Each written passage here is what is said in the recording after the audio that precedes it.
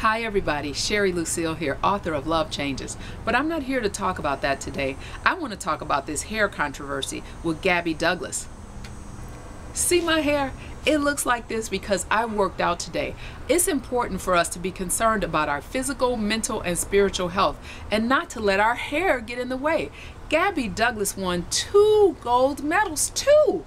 One for all-around individual and one for her team. She represented the United States of America aptly, and she showed black girls that we can do anything we want to do. And she's an example to everybody. Go after your goal, achieve a goal. Don't let things like how your hair looks stand in your way.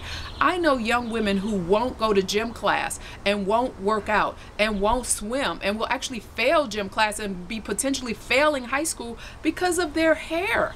That is ridiculous. I went swimming the other day and I went around all day long with a big poof of a hair because hair is not going to stop me from being healthy and recreational and doing all the things I want to do. Set goals, go after them, and for God's sake, don't let your hair stand in the way.